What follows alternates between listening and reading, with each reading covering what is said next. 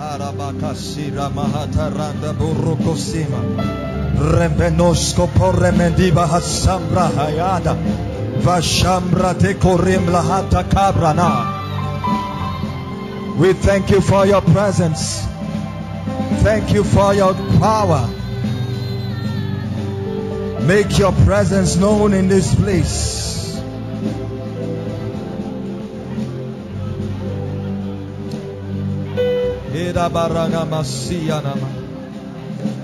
We welcome you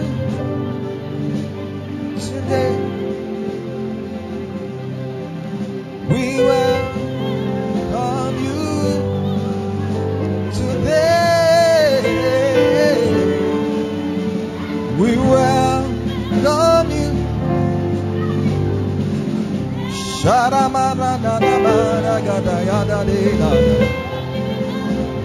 Oh, today we welcome.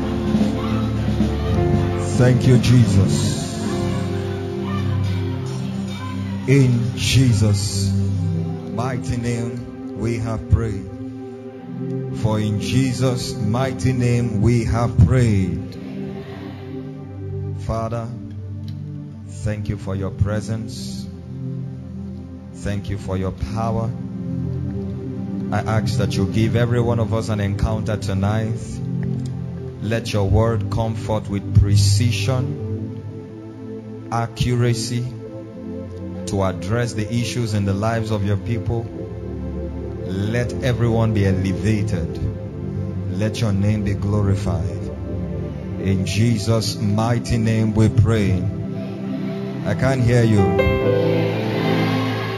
Now clap your hands. Give God praise.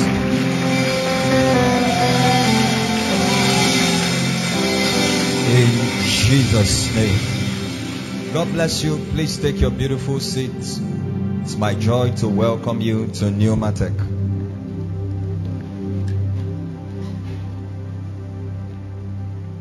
Praise the name of the Lord. Hallelujah. It's my joy to welcome every one of us to the house of God. This very place, Pneumatic. And I want you to know that the house of God is the house of bread. The bread of the Word of God that brings satisfaction. The bread that is able to fill every hungry heart. The house of God is a place of divine visitation. Remember the experience that Jacob had in Bethel. The Bible says while he laid down in that place to sleep, in a dream he had an encounter with the Lord, and he awoke and said, this is the very house of God and the gate of heaven. In other words, the house of God, which is the corporate gathering of believers. Jesus said, wherever 2 or 3 are gathered in my name, I am there. Location does not matter, as long as they are gathered in his name. He said, I am there. And the house of God becomes an access point into the heavens, where men can come into fellowship and oneness with divinity. And it is in that zone that transformation occurs. It is in that zone that God visits you. He comes into your life and does something that changes your life and brings a turnaround in your destiny.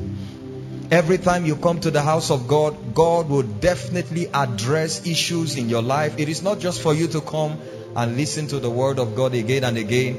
It is not only the encounter you have with the presence of God, but the house of God is also a house of refuge. It is a place where you can come with your heavy heart. It is a place where you can come with all the burdens that you carry and allow the Spirit of God, who is the Spirit of liberty, to bring a lifting, to bring a relief from the burdens and the sorrows that life has brought on you. The Bible says in 2 Corinthians 3:17 that the Lord is that Spirit, and where the Spirit of the Lord is, there is liberty. Liberty. Freedom from all the pains, the struggles, the sorrows around you. Even if you don't hear anything at all when you come to the house of God, being in that place alone is enough. There's something that happens to you, and then the burdens and the sorrows of this world is lifted from you. Because the Holy Spirit in that place and at that time turns your attention on Jesus. He takes your eyes away from all the insufficiencies of this life. He takes your eyes away from all the things that you have gone through or the predicaments that are around you. And He focuses your gaze on Jesus. And it's in that moment that you are lifted to a place of glory. And tonight, before I begin to preach, I feel a very strong burden in my spirit to prophesy on a few people here. There are some of you that have been coming to the house of God again and again and again. You keep coming for these programs week after week. You've heard people give their testimonies of the great things that God has done for them. But your life, it looks like nothing is happening. It looks like everything is stagnant. And for a while, the devil has tempted you to almost believe that this is how your condition will remain. I bring you a word of comfort. That though you may not see, though it does not appear like it is right now, but God is doing something in your life, and in a moment of time and in a season that is about to come upon you, God is going to make your life a witness of His power, of His grace, and God will make even the heathens know that He is your God and you serve a living God. In the name of Jesus Christ. I'm prophesying again. For those of you that are here, some of you, this is your part of the service. You hear people give their testimonies again and again. Great things that God has done. Nothing seems to be happening in your life. In the name of Jesus Christ, I declare that in this season and in this month, God will do something in your life that will be a signature of His power, a signature of His presence, a signature of His name. In the name of Jesus Christ. I'm prophesying again that God is going to turn your life around in this season in ways that will cause you and the people around you to marvel. In the name of Jesus Christ. In the name of Jesus Christ. Those of you that came here with burden, with sorrows, with pains, possibly you are here thinking about the next meal, or thinking about how you will come out of the situation that you are in.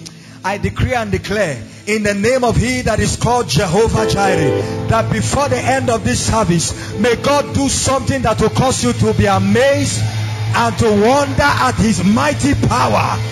In the name of Jesus Christ.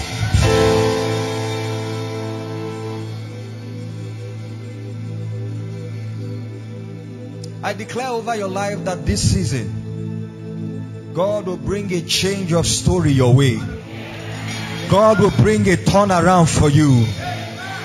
Listen, the Bible says where 2 or 3 are gathered, whether it is in the fire, whether it is in water, it doesn't matter the location. And for some of you, you may probably be in a furnace of affliction right now. You may be in a furnace of adversity. It looks like all hell has broken loose around you. But get ready, because the 4th man in the fire is about to arise for you. That's the reason why you came to this service. And in the name of Jesus Christ, I declare that God is arising for you in this season.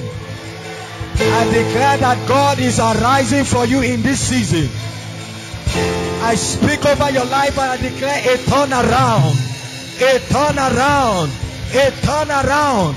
In the name of Jesus Christ. Please take your seat.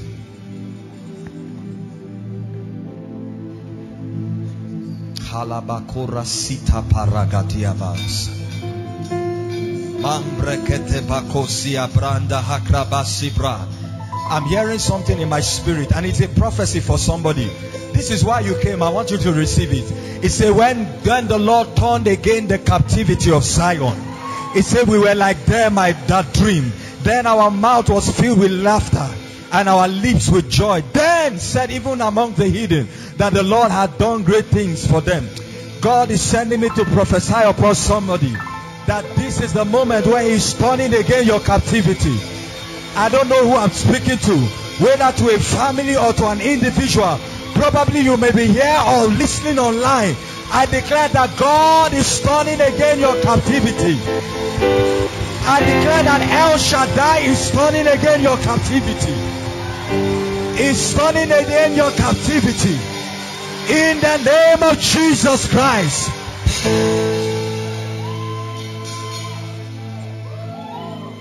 God is bringing you out of that financial predicament. The God that we serve was the God that did it in a twinkle of an eye.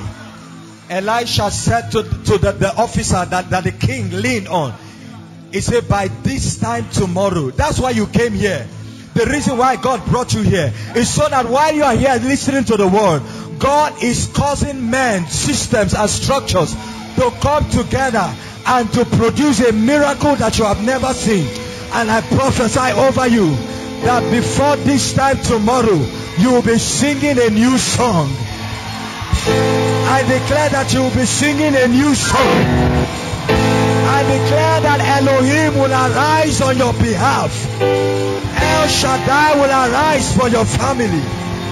In the name of Jesus Christ.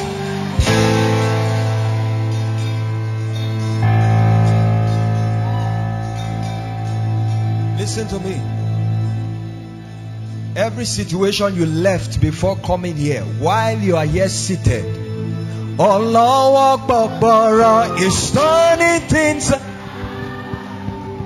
Allah Akbar is turning things around. Allah Akbar is turning things around for your good. I prophesy to you. Hey, Allah Akbar is turning. My goodness. Allah Akbar is turning things around. Allah Akbar is turning things around for my good. That's going to be your anthem after this evening. It's turning the situations around. It's turning the tides in your favor. Some of you, all you need from this service is a baptism of the joy of the Lord. And I came to declare to you that that joy is your strength.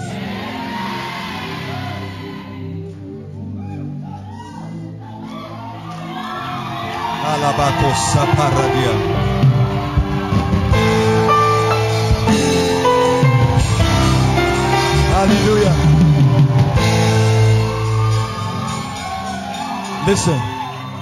Listen to me. Listen. It is never a waste of time when you give your time to a place where the word of God is taught with wisdom, with precision, and in truth. It is never a waste of time when you are committed to spiritual and mental transformation. It is never a waste of time. Just relax. It looks like nothing is happening. Just hold on. Something is changing in the realm of the spirit. And when that edifice that God is building for you in the spirit is completed, it can happen in one night. It can happen in one day. And I'm prophesying again for somebody. You have come to the point of your manifestation. You have come to the point where your heavens are opening in your favor. In the name of Jesus Christ. Please be seated in the presence of the Lord.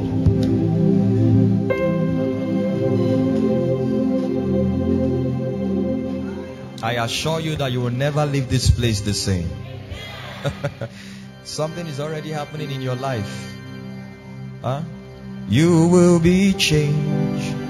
His glory revealed when the Spirit takes over your soul. Just listen as I prophesy to you. When the Spirit takes over your soul.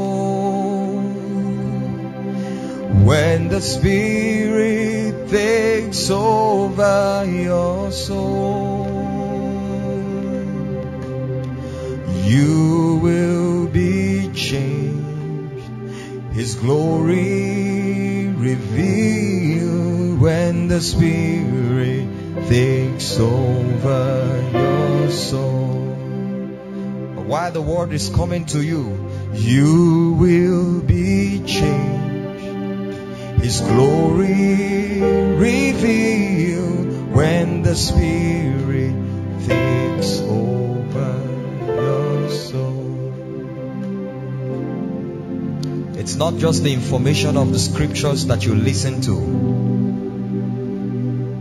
You are also receiving impulses, waves of the power, the glory of the Spirit of God. There is spiritual substance that is deposited in your spirit while you are seated and listening to the Word of God. Information is taught, but revelation is received, is caught. And for some of you, while you are seated listening or following online, the wisdom of God that will bring a turnaround in your life and that will lift you unimaginably to your place in destiny is coming via the Spirit of God to you this evening. And the name of God will be glorified. In Jesus' mighty name we pray. Are you set tonight? Please be seated. Let's journey into the Word of God.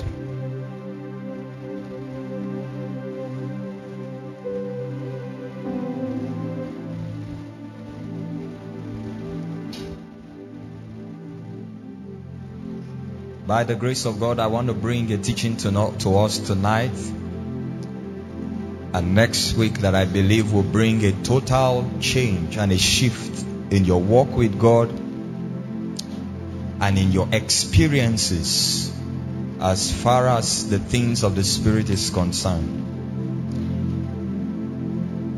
Title of my message tonight: The Fellowship of the Believer. The fellowship of the believer. Fellowship of the believer.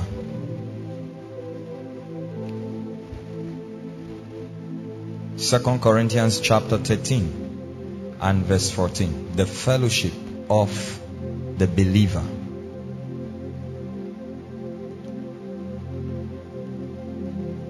Second Corinthians 13 and verse 14. It said, the grace of the Lord Jesus Christ and the love of God and the communion of the Holy Spirit be with you all. Somebody say amen. Amen. The word communion there is the word koinonia in the Greek. It means fellowship. It means fellowship.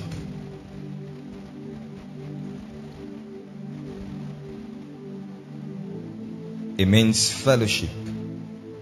In other words, it means to share or to have in common.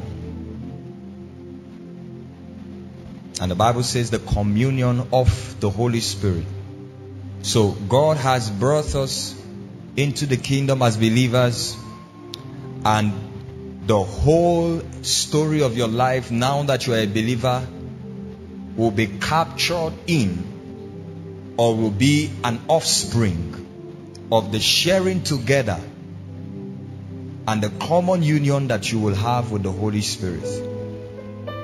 It is very important that we understand that we have been called to a place of participation, of intimacy, of partnership with God through His Spirit.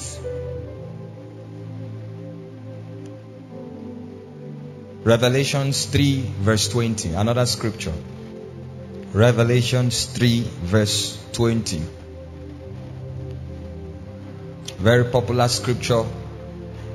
In Sunday school we used to quote this scripture again and again. Revelations 3 verse 20. Behold, I stand at the door and knock. It says, if anyone hears my voice and opens the door, I will come into him and dine with him and he with me. Do you have it in Amplified? Amplified. says, I will come into him and dine with him, and he with me. Behold, I stand at the door and knock. If anyone hears and listens to and heeds my voice and opens the door, I will come into him and will eat with him, and he will eat with me. Of course, he was not just talking about literally eating, as it were. Jesus was trying to describe the kind of relationship that a believer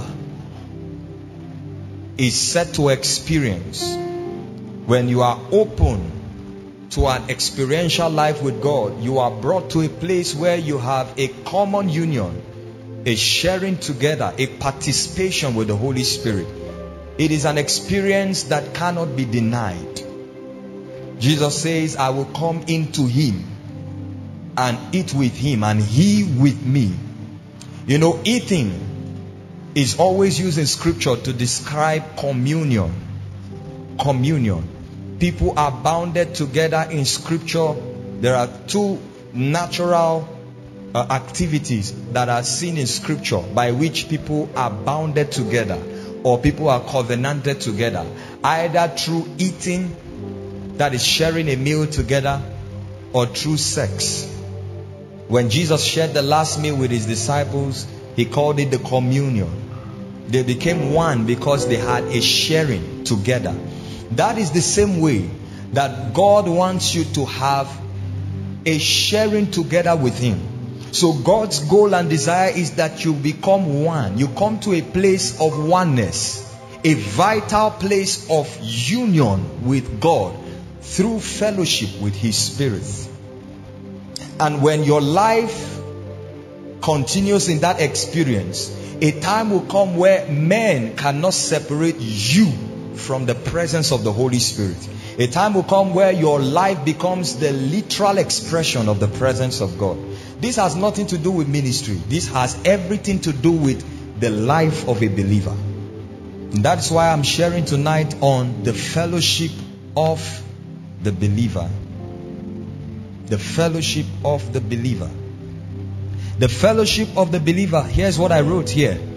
The fellowship of the believer is a relational experience exclusive for the believer, which is based on the reconciliatory work of Christ on the cross. Now, for those of you who are writing, I will just take it slowly so you can get me. The fellowship of the believer is a relational experience exclusive for the believer, which is based on the reconciliatory work, of Christ on the cross. Based on what Christ did on the cross, we have been brought into a relational experience. In other words, the world cannot have this experience with us. Here's what Jesus said in John chapter 14 and in verse 16 to 17. Just to buttress on this definition of the fellowship of the believer. The reason why it is exclusive only to believers. Here's what Jesus was telling his disciples. Jesus said, and I will ask the Father, I will pray the Father, and he will give you another helper, that he may abide with you forever. And then in verse 17, he describes whom this helper is. He says, even the Spirit of truth, whom the world cannot receive, because it neither sees him nor knows him.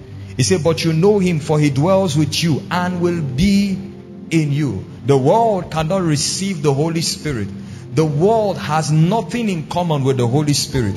Only a believer, based on the sacrificial work of Jesus Christ on the cross, has access to this exclusive life of fellowship with the Holy Spirit. In fact, the Bible says in Ephesians chapter 1 in verse 13 and 14 that when we believed, God sealed us with the Holy Spirit of his promise.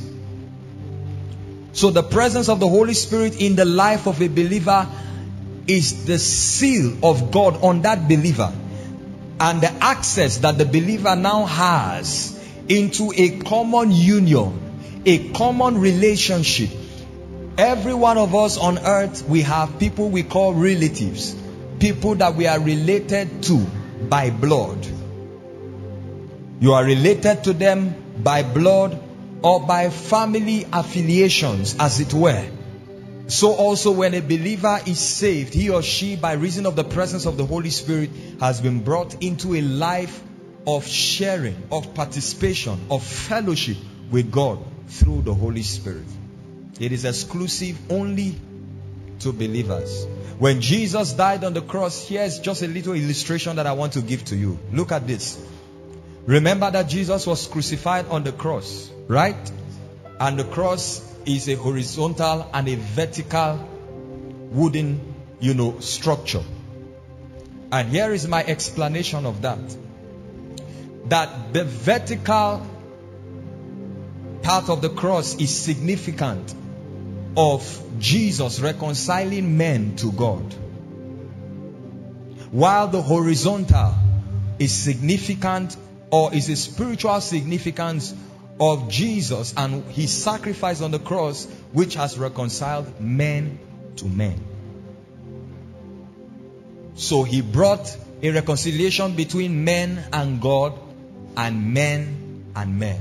In 2 Corinthians chapter 5 verse 18 and 19 gives us a pure expression of this that I just said to you now. The Bible speaks of reconciliation.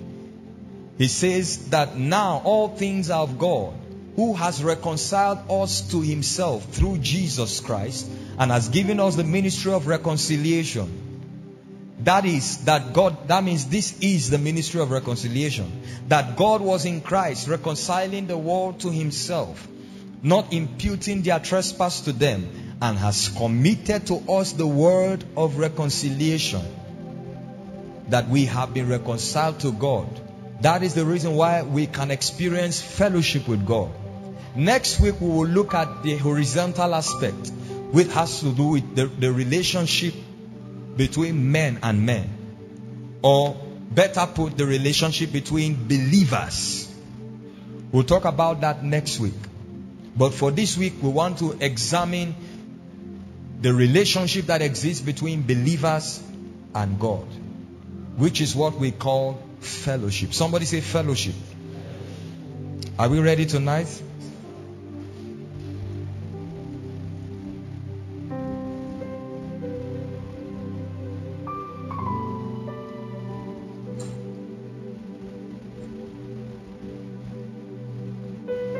So the believer's relationship with God is hereby consummated through the fellowship, the experience of fellowship that he or she indulges in with the Holy Spirit. The fellowship of the believer. There are three things we will see today under this teaching, and then we will pray. Number one, we will look at the channels or platform of fellowship. Number two, we will look at the goal of fellowship. Number three, we will look at the product of fellowship. This experience that we have been brought to enjoy with the Holy Spirit, we are going to look at the channels or the platforms of fellowship.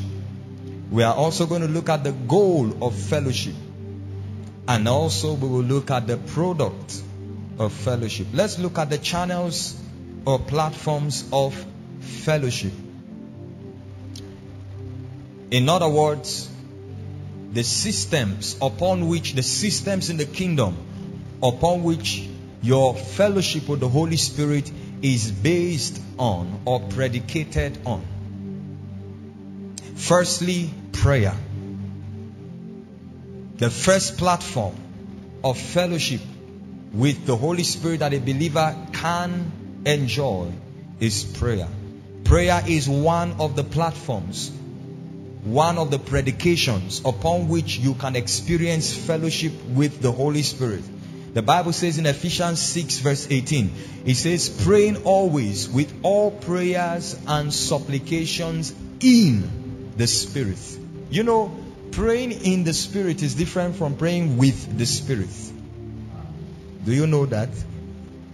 Yeah. 1 Corinthians 14 deals with praying with the Spirit. We'll talk about that later. But Ephesians 6 deals with praying in the Spirit. That's the same thing that Jude verse 20 says, that building up your most holy faith by praying in the Spirit. In other words, now that you experience fellowship with the Holy Spirit, prayer is done on another level. Prayer becomes a platform that relationship that you have with the Holy Spirit can become a definition or reality. In other words, somebody can look at what your prayer life produces and discover that prayer is one of the platforms upon which you can have a common union with the Holy Spirit. Prayer is one of them. Another platform is worship. Worship. In fact, Jesus said in John chapter 4 verse 24 that God is spirit and those who worship Him must worship Him in spirit.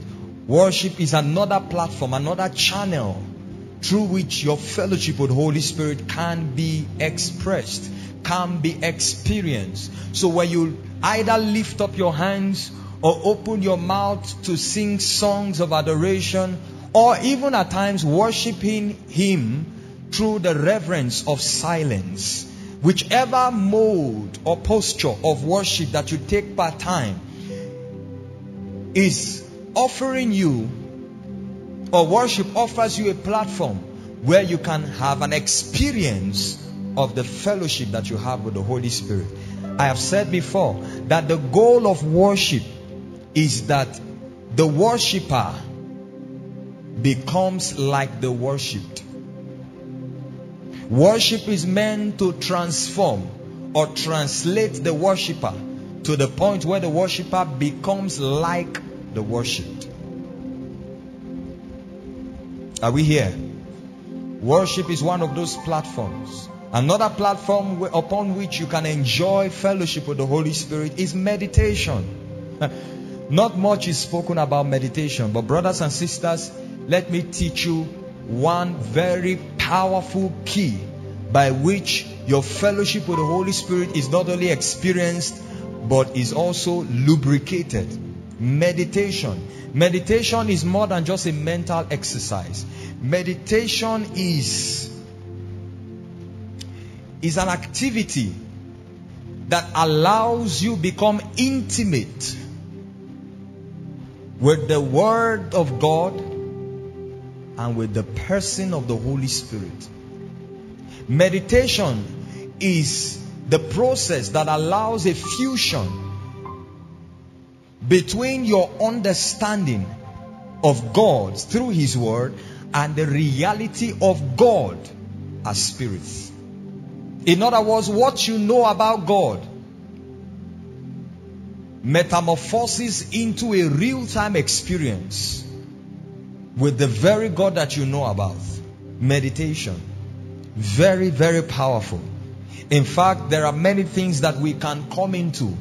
Many realities in God that we can come into, we can experience through meditation. Every time you sit down to meditate on the Word of God, it is a kind of intimacy that is happening between you and the Spirit that is behind the Word. Remember in Ezekiel chapter 2 verse 2, the Bible says, and the Spirit entered into me and set me on my feet when He spoke.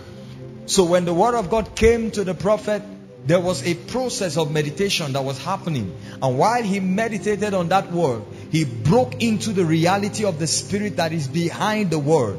The goal of fellowship is that the God that you know in your understanding moves into becoming a real experience.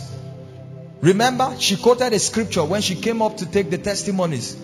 In Job chapter 42 verse 5, he said, I have heard of you with the hearing of the ear. He said, but now my eyes see you. That happens in meditation.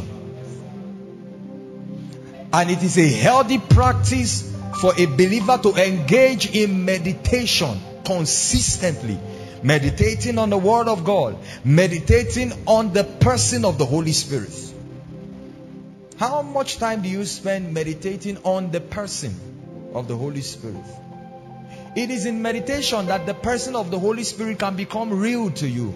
Because contrary to what the people of the world think, the Holy Spirit is not a thing. The Holy Spirit is not a force. He carries with him a force, but he's not a force. The Holy Spirit is not wind or fire or any of the natural elements by which we can relate with in talking about the person of the Holy Spirit. In truth, the Holy Spirit is a person. Is a real person. You can touch him, you can see him, you can experience him on the platform of meditation. Meditation. Another platform or channel for fellowship is the Word. The Word. The Word. The Word. Either as touching reading of the Word. In fact, in Revelation chapter 1 verse 2, the Bible says, blessed is he who reads the prophecies in this book. Do you know that by just reading the Word, you enter into the blessing? And remember that the Bible says in Ephesians 1 verse 3 that we have been blessed with every spiritual blessing which is in heavenly places in Christ. Do you know that by just reading the Word, there is a release of the blessing of God through the Spirit over your life? Just by reading. Studying the Word as well.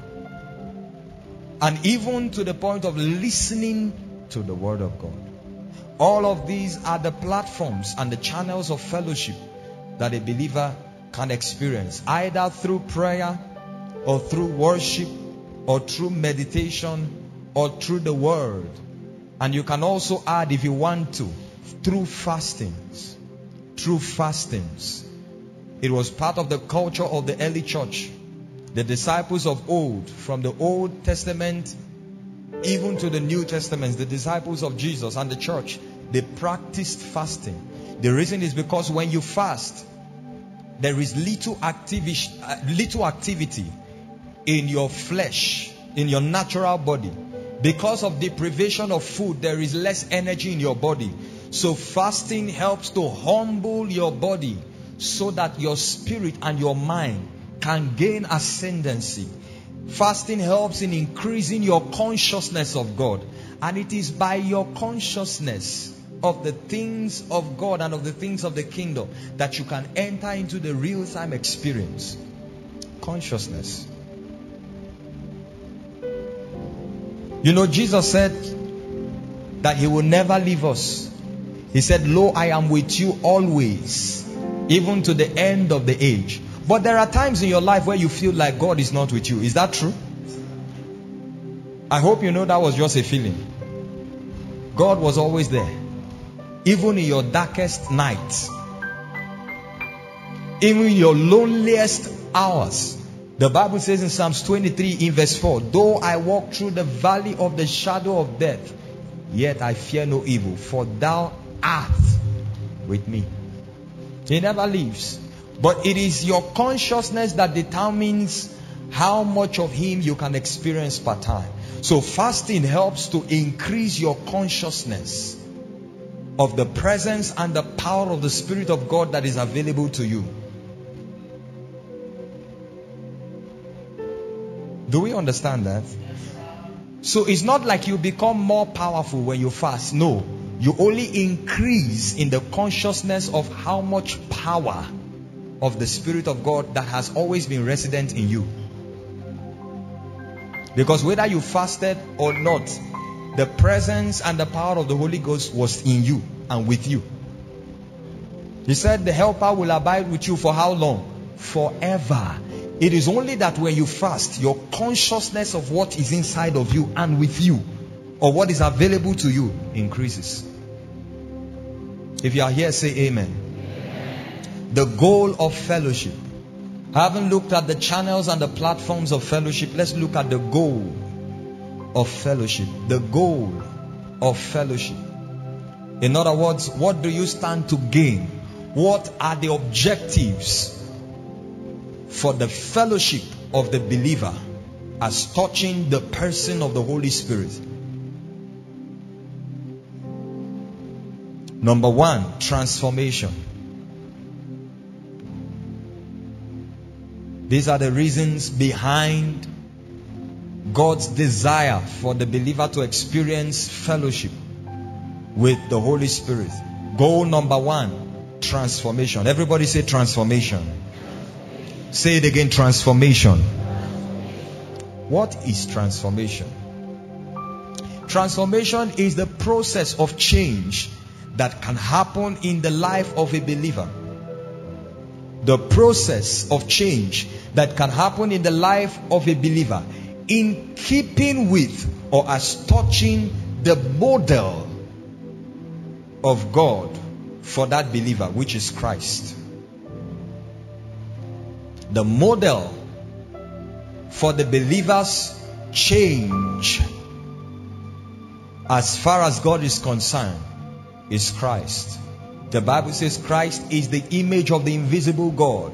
Colossians 1:15. So our transformation, the goal of our transformation, the goal of our change from one dimension after another is that your life comes to a point of conformity to the image of Christ. So people can look at your life and see through your life the wisdom of Christ. See through your life the person of Christ. Your character begins to display the person of Christ. They may not have been around 2,000 plus years ago when Jesus walked on the earth, but a man can look at your life and be able to see through time to Jesus that walked on earth, who carried the fullness of God in him. That is what transformation is all about. This is the goal for fellowship.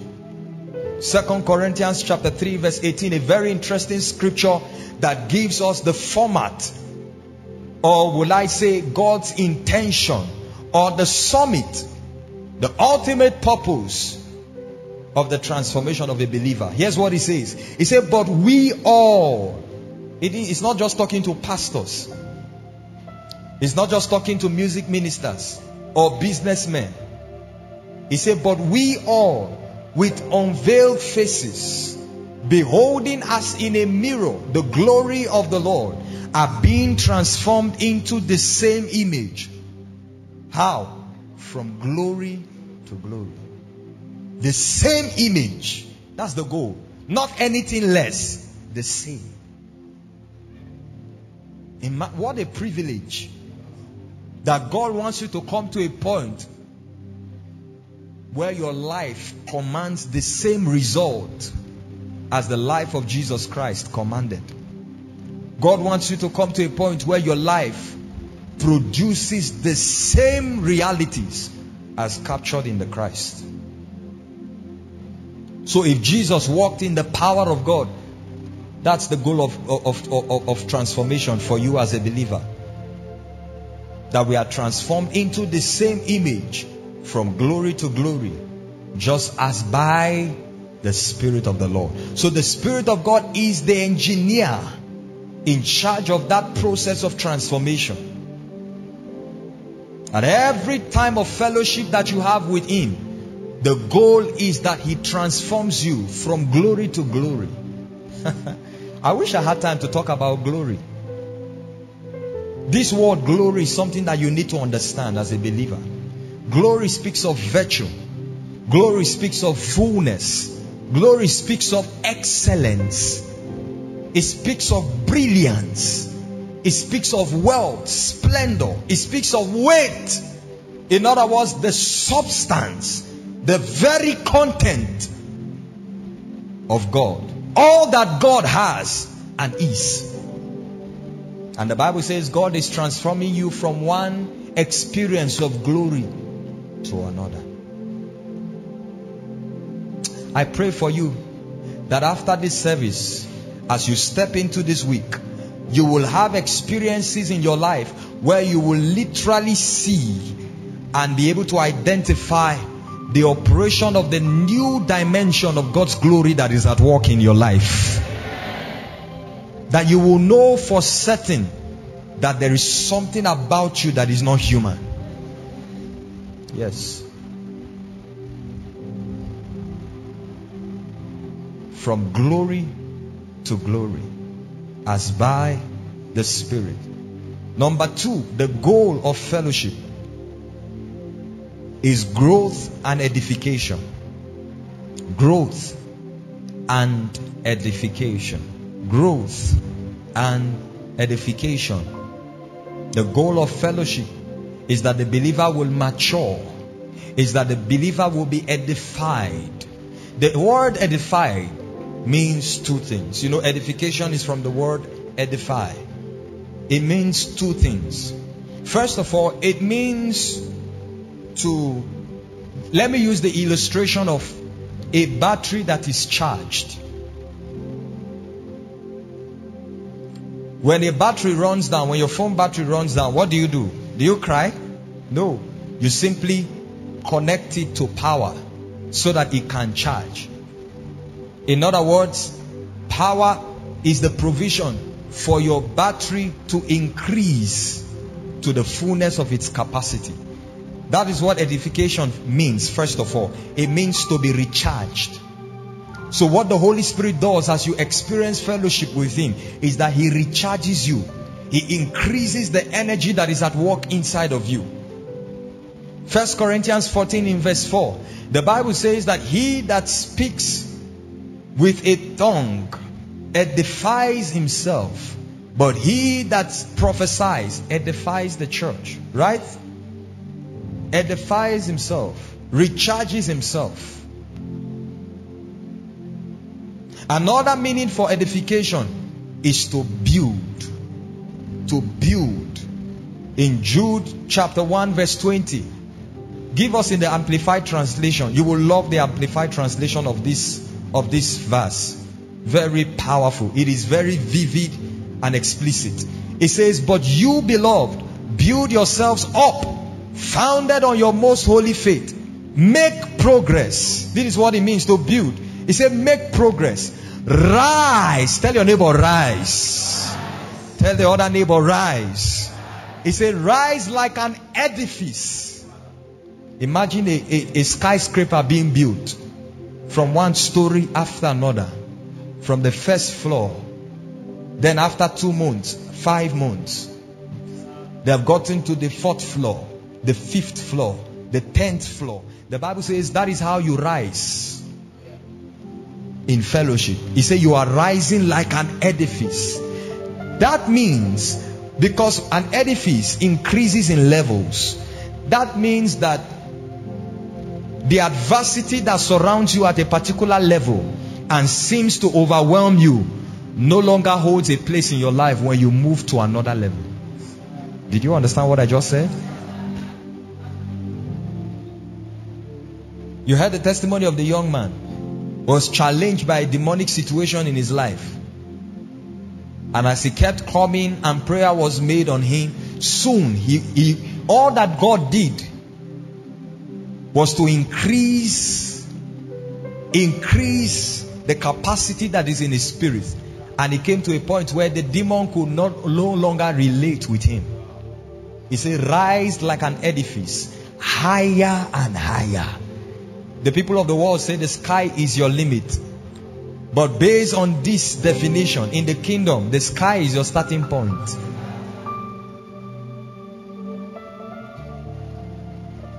Praying in the Holy Spirit. Oh, I love to pray in the Holy Spirit. The goal of fellowship with the Holy Spirit is so that you can experience growth and edification, that you are matured in truth. Remember that He is called the Spirit of Truth. The Bible says in John chapter 16 in verse 13 that when He comes as the Spirit of Truth, He will guide you into all truth. The more access you have to the truth that exists in God, is the more you are matured. The more you grow, the more you are edified. And as you grow, the responsibilities that God can place on you as touching the kingdom increases.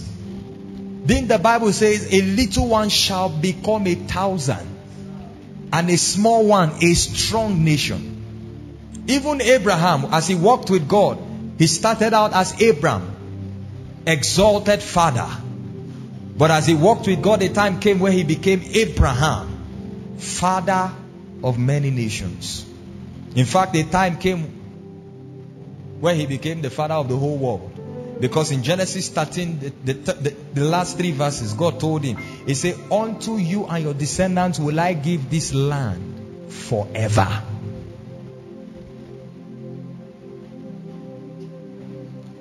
Beat your chest and say, I am making progress. Day by day. As I walk with the Holy Spirit. As I fellowship with the Holy Spirit. My life is growing. My life is being edified. And I am going from glory to glory. In the name of Jesus Christ. It is true. It may not look like it now. You realize that this is a spiritual process. So you cannot distinguish it by your natural eyes alone or your natural senses. No. Some of you, unknown to you, God has invested so much in you by reason of your fellowship with the Holy Spirit that what is in you now can sustain an entire community. What is in you now is strength that is commensurate to 100 men. But when the season for manifesting that reality comes, that's when your eyes will be open. In 1 John chapter 3 verse 2, it says, beloved, now are we the sons of God. He said, though it does not yet appear what we shall be like. He said, but when he appears, we shall be like him, for we shall see him as he is. Growth and edification. And number 3, the goal of fellowship is preservation. So number 1 is transformation, that you are transformed to conform to the image of Christ Jesus. Number 2 is growth and edification, that you are matured in truth. You are matured in character. You are matured in grace. And number 3 is preservation.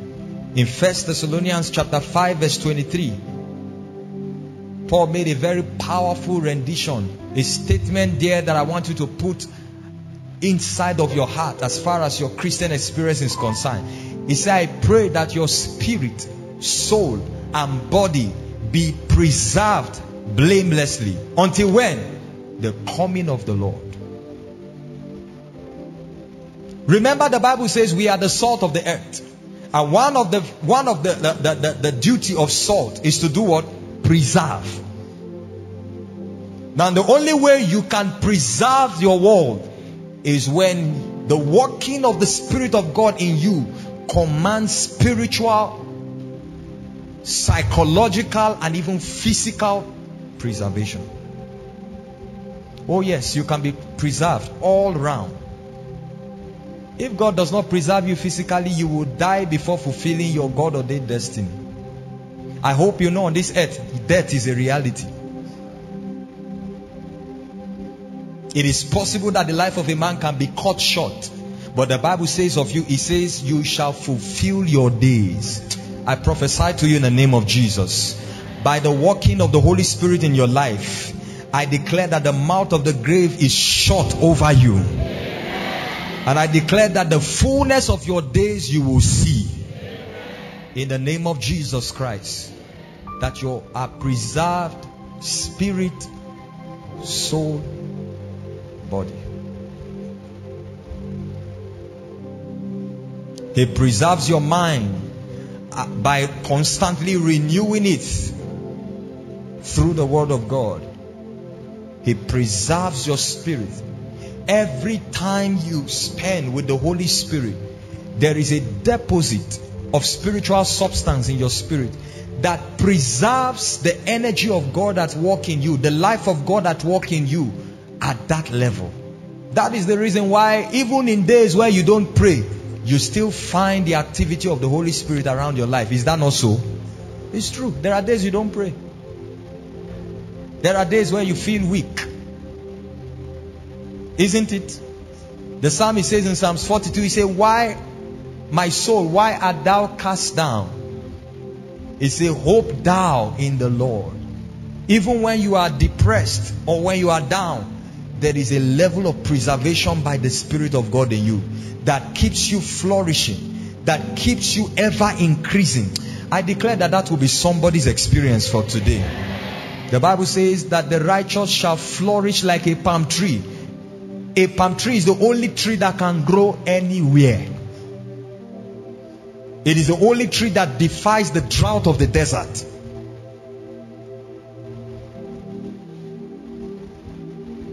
And that's who you are.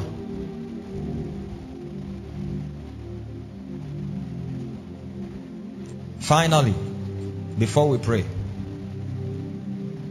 the product of fellowship.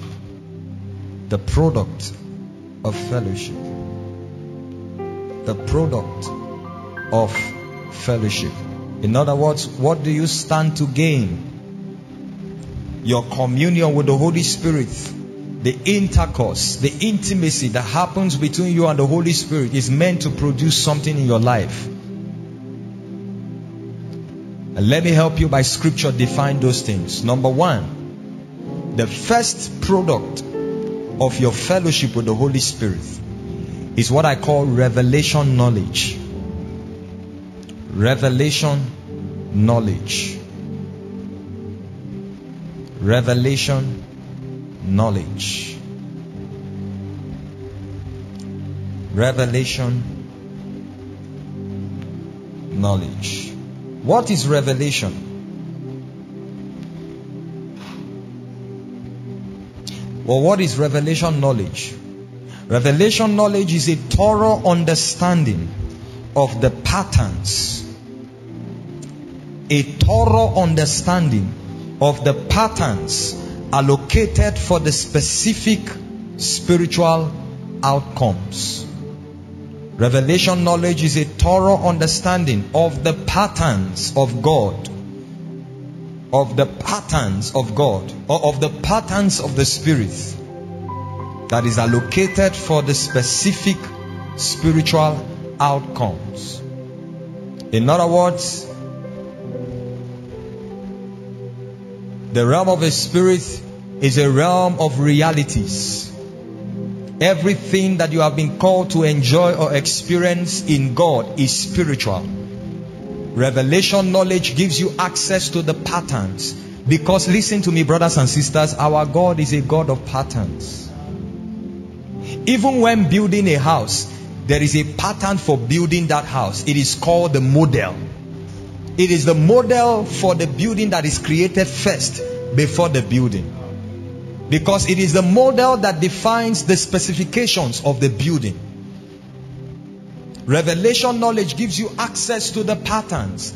Is it favor that you are going to enjoy? Is it the grace of God? Is it the power of the Spirit of God? Is it accessing the wisdom of God that the Bible says is hidden from this age? Every kind of experience in God is summed up together and locked up in mysteries that are called patterns. Revelation knowledge gives you access to it. It is by revelation knowledge you can transmit your experience with the Holy Ghost in your private time of worship to a public gathering.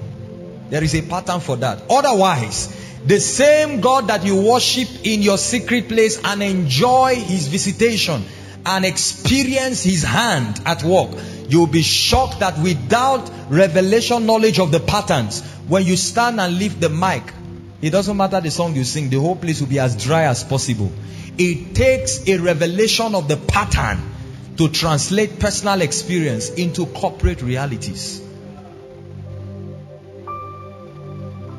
It is by revelational knowledge that the gift of the Spirit of God at work in your life can be translated to a point or used to fulfill the ministry that has been released to you by God. Revelation knowledge. Wealth is a reality in the kingdom. True wealth comes from God, but you need an understanding of the patterns. It's not cryptocurrency that will make you wealthy. It is good though if you want to trade. Are you hearing me? Every transactional trade that you enter into on this earth as a believer is not what makes you wealthy. No. It is firstly the understanding that you have accessed about wealth being a reality in the kingdom, being your inheritance, and how that reality and inheritance can be translated so that what you do now becomes a channel of expression. Because there are two people selling akara. One is richer than the other. Why? It is the value that is communicated in their transaction that differentiates them.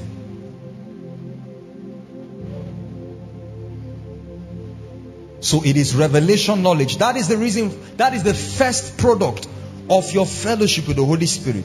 That means every time you spend with God, unknown to you, you have been impregnated with a wisdom that cannot be taught. With a wisdom, the Bible calls this wisdom the wisdom of God, that is hidden for your glory.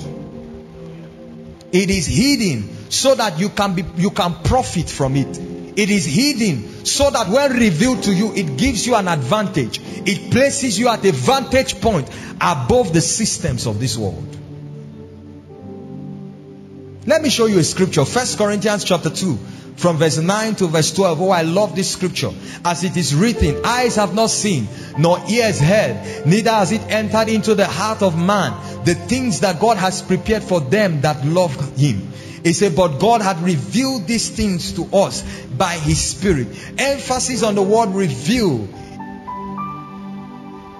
In other words, it's not the kind of knowledge that is decimated in or disseminated into a process. It's not a knowledge that you have to go through a process of learning for. It is a knowledge that escapes and comes into your heart at an instant.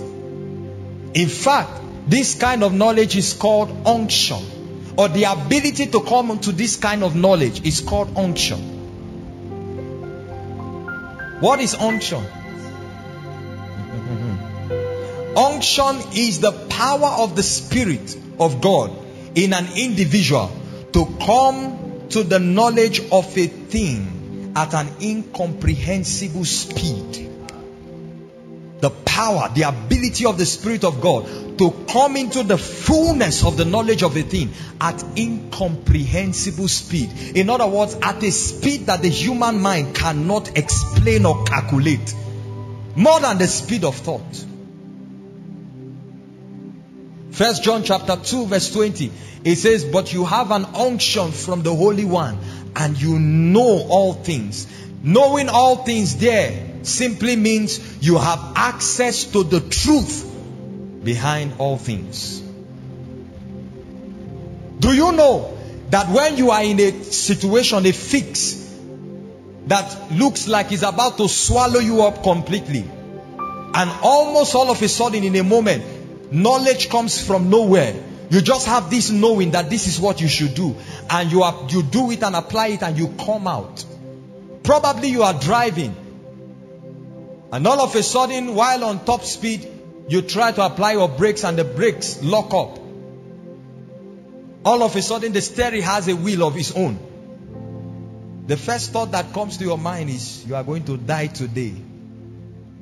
And then all of a sudden, a knowing comes into you to say Jesus. And as soon as you mention Jesus, the car stops on its own. Not because you stopped it, it stops on its own. What happened to you there was that revelation knowledge was given to you as a way of escape from that situation. And it came by a reality called unction. That unction comes from the Holy Spirit.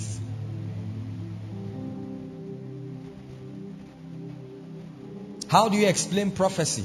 That you look at somebody you have never seen and begin to say things about the family of that person, about that person, that is true.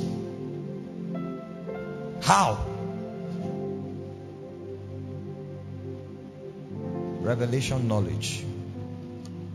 It's one of the products of fellowship. Let's go back to 1 Corinthians chapter 2 from verse 10. He said, but God has revealed these things to us by his Spirit. He said, for the Spirit searches all things, yes, even the deep things of God. He said, but what man knoweth the things of a man, save the spirit of the man that is in him? He said, even so no man can know the things of God save the Spirit of God. He said, but we have received not the spirit of the world, but the Spirit that is of God, that we may know the things that are freely given to us by God. It becomes more interesting in verse 13. These things that have been revealed to us, if you think you have to be taught from class 1 to class 2, this is how the Bible tells us that He teaches us. He said that these are not things that are taught by the words of man's wisdom, but by the teaching of the Holy Spirit, comparing spiritual things with spiritual. In other words, using or explaining spiritual truth with spiritual language. It is a teaching that cannot be comprehended by a natural man. Revelation knowledge. I tell you the truth, any man that has access to revelation knowledge can never be at the mercy of anything. Never. Though I walk through the valley of the shadow of death, instead of me to faint or become depressed, the Bible says I will fear no evil. Why? For thou art with me. It's a knowledge that has been revealed. Thou preparest a table before me in the presence of my enemies. So every time adversity rises around that man, you see him begin to dance and praise God. And you think he's a fool. No. He has realized by revelation that it is in midst of adversity that God prepares a table of plenty. So there is plenty in scarcity. There is abundance in adversity. He said, when men say there is a casting down, you shall say exaltation has come. Why? Because of your access to revelation knowledge, which comes to you through fellowship. Sometimes some of the things that happen to us in life and we are confused about, and probably things that you need answers to. Has it ever happened to you before? That sometimes if after thinking about those things, cracking your brain and trying to see how you can solve them, and you are not able to solve them, and you just forget about them and keep spending time with God. All of a sudden, one day, God just brings the revelation or the wisdom to come out of those things to you. Has it happened to anybody here? You want to know which lady to marry among these three. And then one day you are not praying about it, it just comes. It didn't just come. It came as a product of a constant and consistent life of fellowship.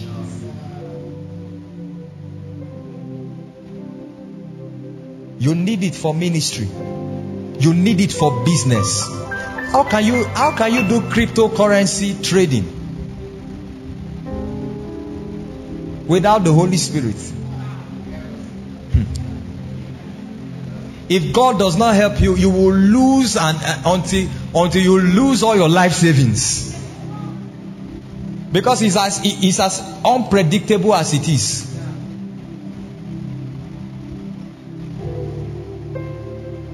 But there is an intelligence that is supplied by revelation.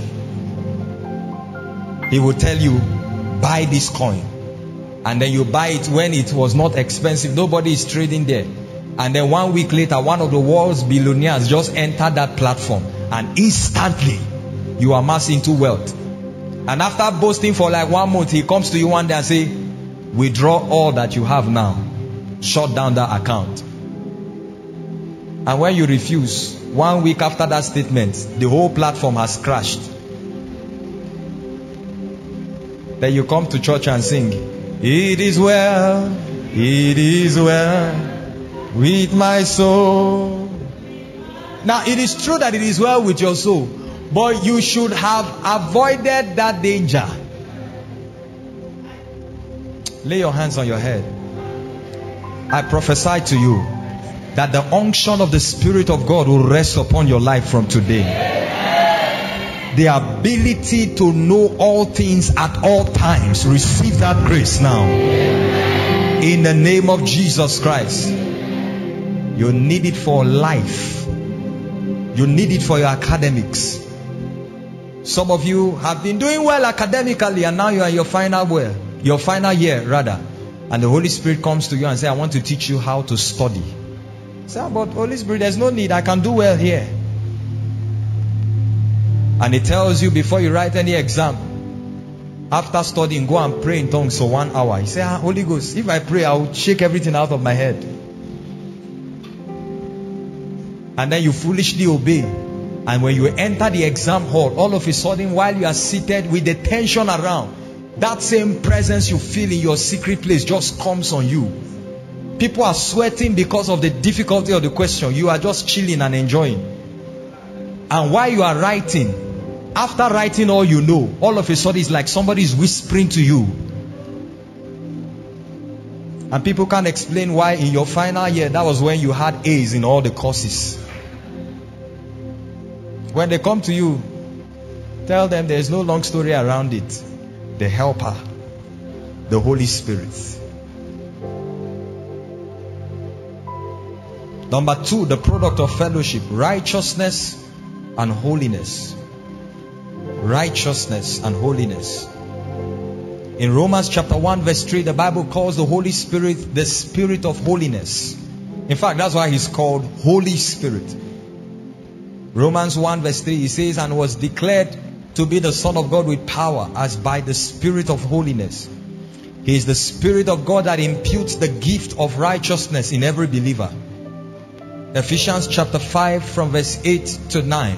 He is the Spirit of God that imputes the gift of righteousness. And when He imputes that gift and nature of righteousness in you, living right becomes a natural thing.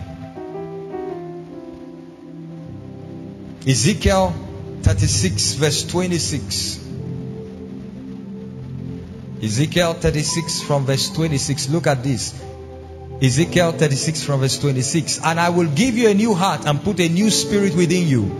I will take the heart of stone out of your flesh and give you a heart of flesh. I will put my spirit within you and cause you to walk in my statutes, and you will keep my judgment and do them. So the essence for having the Spirit of God in you is that by the dwelling of the Spirit of God in you, you will find walking in righteousness and holiness a natural thing, because it is a nature that is inside of you. The nature of a dog is to bark. The nature of a lion is to roar. The nature of the believer is to live right. It becomes natural because of the presence of the Holy Spirit. He didn't say because you know the commandments. He said, no, I will put my spirit in you. He said, then I will cause you to know my statutes and to do them. So it is the Holy Spirit in your heart that will caution you when you are about to dabble into evil or dabble into unrighteousness. In fact, do you know that David's prayer in Psalms 51 from verse 10 to 11, he says, cast me not away from your presence and take not your Holy Spirit. Right? Sorry, he said, create in me a clean heart and renew. New King James says a right spirit. So he's called the right spirit, the spirit of righteousness. Cast me not away from your presence and take not the Holy Spirit from me. No matter how long an unbeliever has been in church, he cannot live a life of righteousness because he doesn't have the Holy Spirit. It is not by how long you have been in church. It is not even by how much language, church language you have. The Bible says, by their fruit you shall know them. That's what he said in Ephesians 5, 8 to 9. It speaks of the fruit of the Spirit of God, which is in all goodness and righteousness. It is the Spirit of God that helps you produce righteousness. Ephesians 4, 22 to 24. Paul began to give us an instruction. He says that you put off concerning your former conduct the old man, which grows corrupt according to the deceitful lusts. And then he says, and be renewed in the spirit of your mind. And finally he says that you will put on the new man, which was created according to God. How? In true righteousness and holiness. Righteousness and holiness. It becomes a lifestyle. He said, you shall hear a voice behind you that will say, this is the way. Walk in it, so that you don't turn to the left and on your right. You need the Spirit of God in you to effectively live a life of righteousness and holiness. In the midst of this crooked, wicked and perverse, there is evil everywhere. You don't need to look for it. It's like the air. So you need the Spirit of God to help you live right. What happens when a bribe of 100 million is before you? It's easier said than done. I hope you know. Now I just said 100 million, it looks like nothing. Imagine when 100 million is before you, either as check or cash, and all you need to do is just compromise a little. It is the Spirit of God in you, that nature of righteousness in you, that will give you a glimpse of eternity. That you will not eat what will become a curse to your children.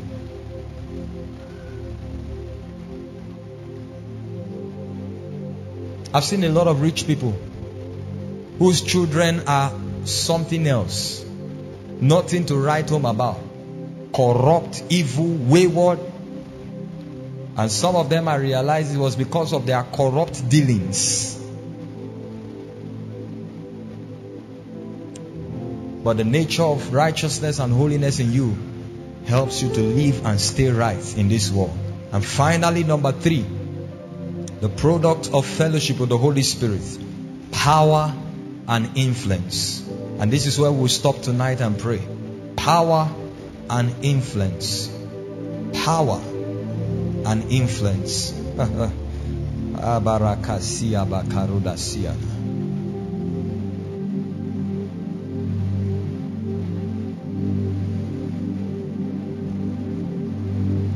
Now look up as we get ready to pray.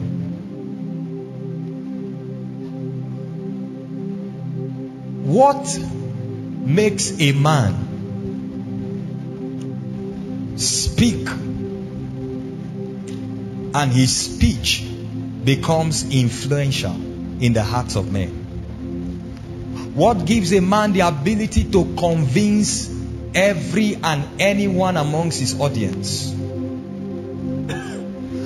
What gives a man that uncommon ability to exert power, not just over men but over things? Do you know that it is not natural to influence people? No, not men. It is difficult to influence a man. Every man that has a mind, it is difficult to influence them. It has to be by a superior force. So it's not just about the fact that the person is on social media. Everywhere the person goes, people gather around that person. There is a spiritual force at work through that person that gives him influence. In fact, the Bible spoke of Jesus in Matthew chapter 7, in verse 28 and 29. The Bible says when he had finished speaking, that the people were astonished at his doctrines. The Bible says because he did not teach as the scribe, but he taught as one that had authority. Give us in Amplified Translation, verse 29. Let me show you something. We're about to pray now. It says, for he was teaching as one who had and was authority. Look at this. Don't miss this. Look at this. Look at this. Look at this. It says, as one who had and was authority. Not just as one who had authority, but as authority personified. Remember that Jesus told them, he says that don't worry about what you say when you stand before them in the courts. He said, because at that hour it will be given to you what to say. Because it will not be you that will speak, but the Spirit of my Father in heaven that will speak through you. What was in the words of an uneducated fisherman? He spoke for 10-15 minutes, and all of a sudden the Bible says 3,000 men were pricked in their heart, and they said together, what shall we do? These were people who just said you are drunk. What did he say in 10-15 minutes? You want to have that kind of influence over anything created, it takes fellowship with the Holy Spirit. This is not about ministry. No. It's not about being anointed.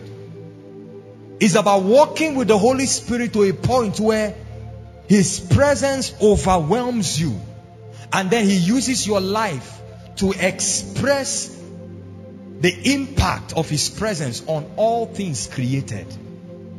It is the Holy Spirit that will hold men spellbound when you preach.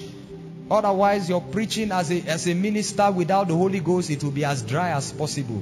You may have prepared a lot of intellectual work done, but it takes the power of the Holy Spirit to compel and convict your listeners. That's what influence is. It's a spiritual ability to produce conviction in the heart of men and to compel compliance. Power and influence. That a man can just declare. Imagine that testimony that the young man gave. Declaration to someone else. And he connected his faith to it. Nobody laid hands on him. No hands were laid on him. No anointing oil. And instantly he said he felt something. And the pain disappeared. What is in the voice of a man that afflictions respond to? At least if people fall, you say it's people. Maybe they are emotional. What is in the voice of a man that afflictions respond to? That a germ, a bacteria in your body will hear the voice of that man and begin to die naturally. Growth in the body of a lady, and then a declaration is made and that growth dissolves instantly. Ask yourself, what is there? That is true power and influence. It is your right to enjoy it when you have come into the place of experiencing fellowship with the Holy Spirit. Brothers and sisters, I'm presenting to you a life. I'm not talking about ministry. No, you don't need to be in ministry to experience this life. All you need to do is embrace the fellowship that is exclusive to you with the Holy Spirit. So as I speak right now, it is not just my voice you are listening to. It is His and mine together. Look at the way this place is quiet now. And in a moment of time, I can ask Him to move and He can begin to move. And all of a sudden you begin to see physical reaction. That power exists in a life that is rich in fellowship with the Holy Spirit. We need Him in these last days. You need Him to conquer your world. You need Him to influence the happenings of things around you. You need Him as a testament in your life to the reality of God, so that men will see and know. Some of you came tonight because you love God, but your life has not been rich in this experience that I speak of. Some of you came tonight because you want to know the Holy Spirit. You don't know why your life seems to be empty, or there seems to be a vacuum. The answer to your question is captured in the fellowship that exists with the Holy Spirit. When the Holy Spirit is at work in your life, the peace of God becomes your natural atmosphere. Not only do you walk in that peace, but it influences everything around you. The Bible says the kingdom of God is in righteousness, peace, and joy in the Holy Ghost. I need Thee, oh, I need Thee. Every hour I need Thee. Oh, bless me now, my Savior. I come to Thee. Take the stage, Lord, and have Your way. I'm just a vessel and nothing more. And when You're done, please take the glory. I'm satisfied to see you glorified. We are going to pray now, but listen before we pray. Jesus said in John 14 verse 17, He said that the Spirit of truth, the world cannot receive Him because they don't know Him, neither can they see Him. I want to make an altar call before we pray.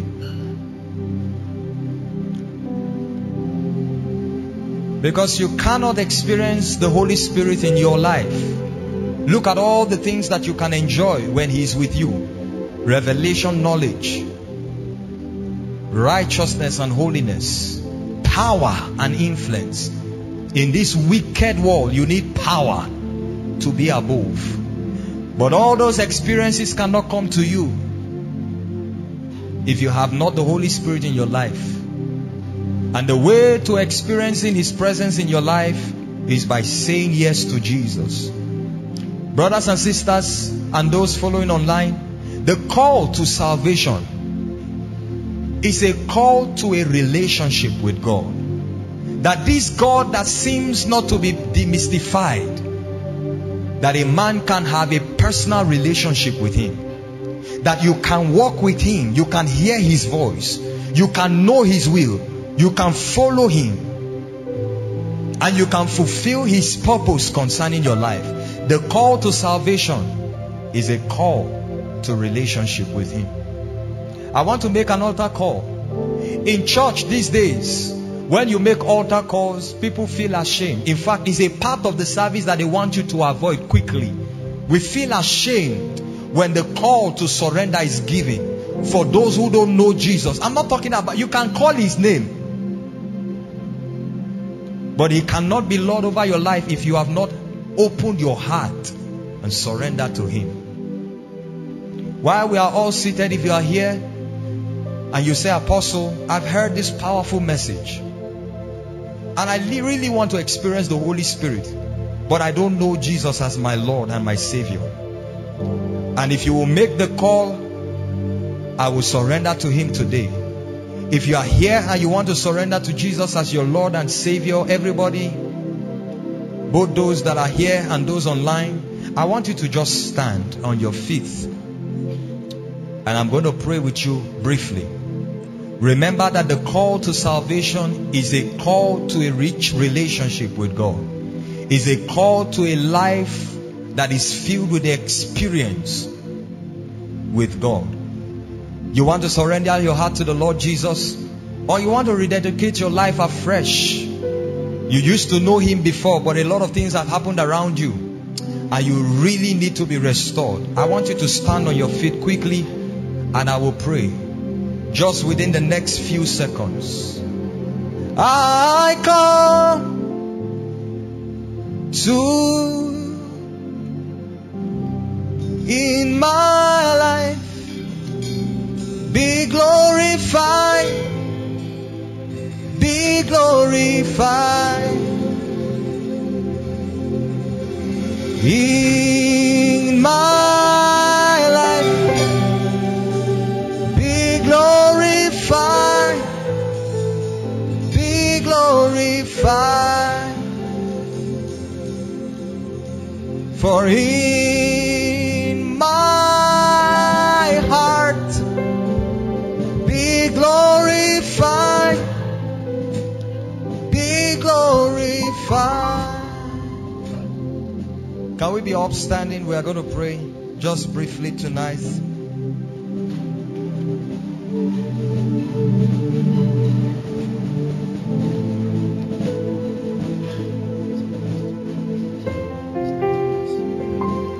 Now open your mouth and bless the Lord everywhere. Thank Him for His word. And if you stood up to say yes to Jesus, if you stood up to make that call to surrender, I want you to walk to the front quickly. I will pray with you right now. The rest of you, lift your voice and bless the Lord for what you have heard. I said lift your voice and bless the Lord for what you have heard. And then those that are making it, those that are coming to the call to surrender, please walk forward quickly. Step forward quickly. The rest of you, lift your voice and bless Him for what you have heard. Thank Him. Shabarakate barabo sharamande barabo sotoro mogozayamana. In Jesus' name. I want us to stretch our hands to these ones in front. We're going to pray for them. Thank you for honoring this call.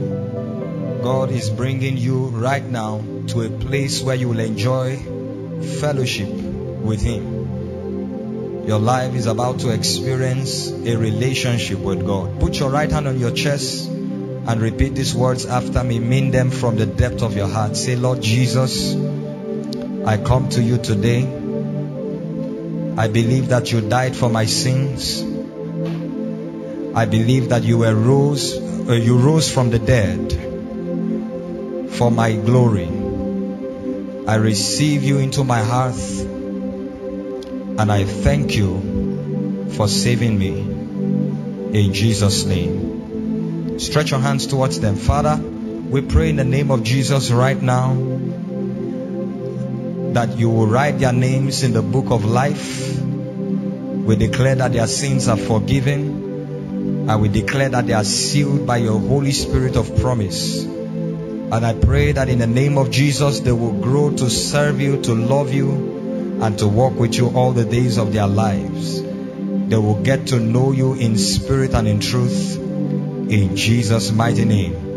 Amen. God bless you. Thank you very much. Turn to your right. Our counselors will attend to you. There's a young man waving his hand. Please celebrate God for them.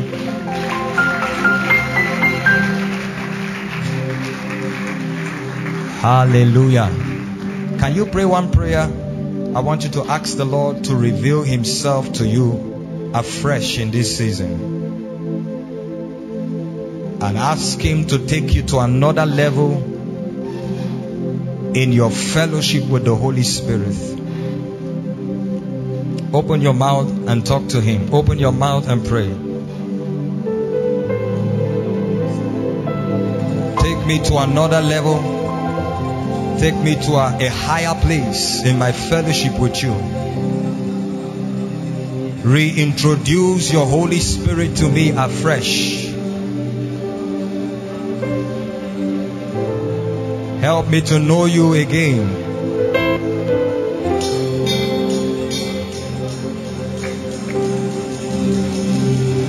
Help me to know you again.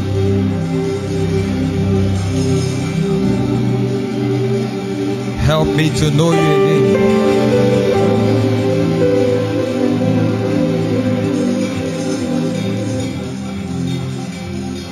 To see you highly lifted up, standing in the light of your glory. Pour out your fire and love as we sing, holy, holy, holy. To see you highly lifted up, shining in the light of your glory. Pour out your power and love as we sing, holy, holy, holy. Holy, holy, holy. I want to see you.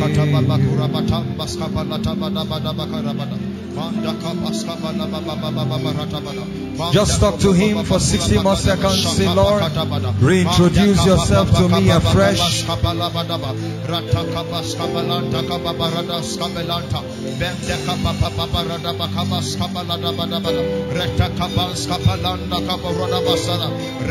We sing,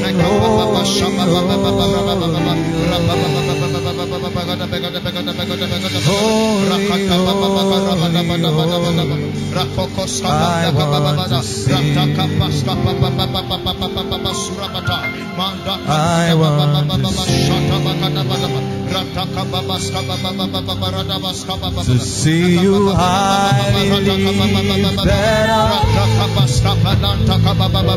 you're shining in the light of your glory.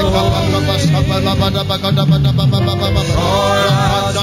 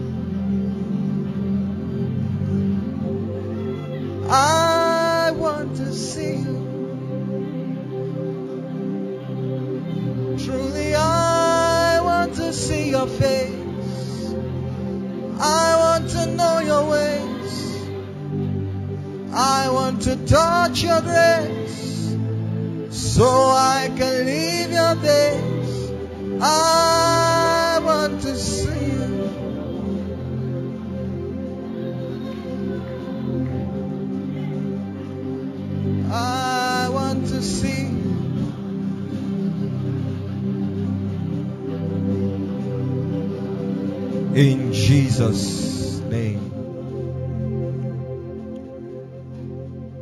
Father, we ask that you reintroduce yourself to us again this week.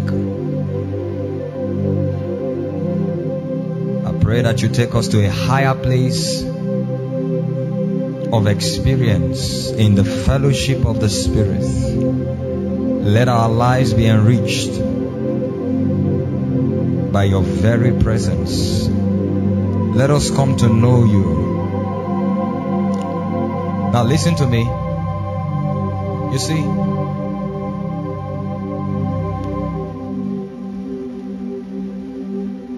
ministry is all about coming in partnership with the Holy Spirit. So it is what He wants to do that you either say or you sing. You know, the Bible says that the Holy Spirit is our helper. And I realize that many of us understand the word helper in terms with what was spoken about the woman when God created the woman. God said, I will make a suitable helper for the man.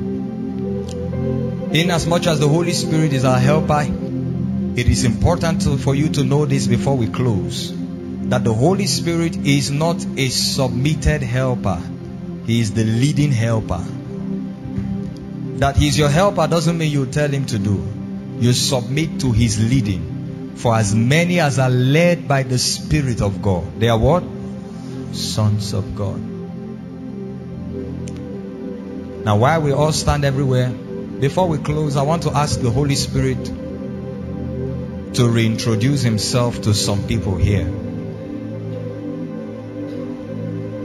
He's a gentle fellow, very gentle. But He can come in a way that will reintroduce Himself to you. Just close your eyes and lift your hands everywhere. Holy Spirit, I ask you right now. I've spoken about you and the fellowship that every believer can experience. And I ask you within the next 60 seconds. Oh yes, He's already moving across this place. I ask that you will reintroduce yourself to your children right now. That you will move from the left to the right, from the front to the back, and even to those that are streaming online. Reintroduce yourself as power. Reintroduce yourself in a mighty way. Touch them. Let men be caught up in higher places of glory.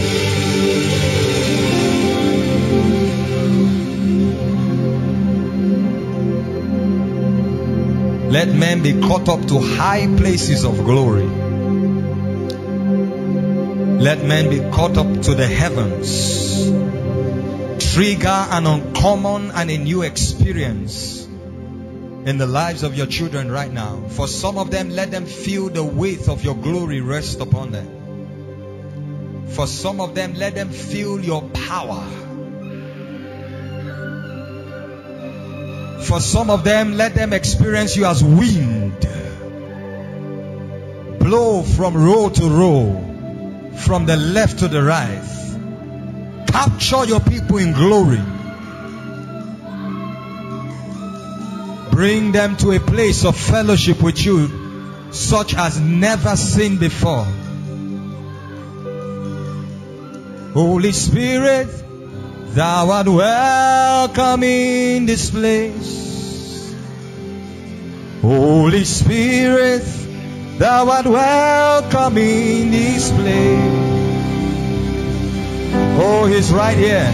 Omnipotent Father of mercy and grace, Thou art welcome in this place. And holy, holy, holy are you, Lord. That's His presence. Receive His touch. Holy, holy, holy are you, Lord. Oh, the saints and the angels bow. We really worship you now. Holy, holy, holy are Spirit of the living God, fall afresh on me. Spirit of the living God, fall afresh.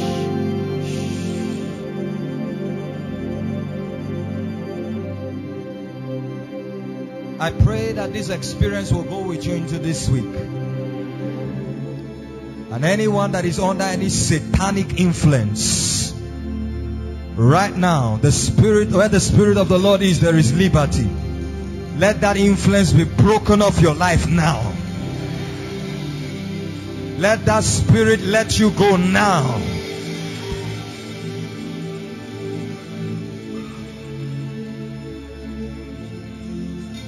Affliction cannot hide in your body when the Spirit of God is present. And I declare that you will walk in health. You will walk in the healing power of God. I declare that in this week you will experience the ability of the Holy Spirit at work in your life. I declare that you will experience revelation knowledge, that the Spirit of God will come to you in your night time. He will come to you at daytime. He will reveal to you the wisdom of God. I declare that you will walk in righteousness and holiness, that your life will produce an aura of holiness. And finally, I pray for you that the power of God will be at work in your life. I declare that your words will be coated with the power of the Holy Ghost. I put the power of the Holy Ghost on your lips. Your words will convict men. Your words will compel compliance. Your words will influence men and things in the name of Jesus Christ. And I declare that you will not just live or do wonders and signs alone. You will not just produce signs and wonders, but your life will be a sign and a wonder in the name of Jesus Christ. I'm declaring it again. Your life will be a sign and a wonder,